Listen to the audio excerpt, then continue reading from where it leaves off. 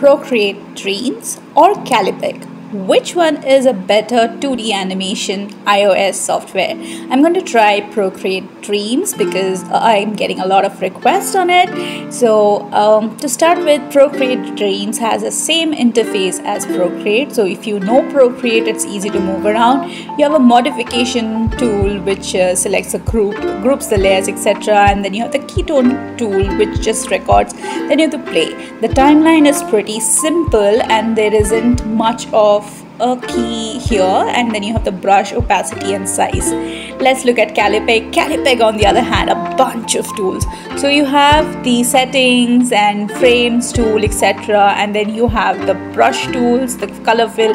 Then you have the transformation tool, which is very different. And then you have several other tools on the layers for onion skin, visibility, opacity, alpha lock, etc, etc. So I would say the functionality of Callipeg is enhanced, and if you have not seen my videos, let's watch them.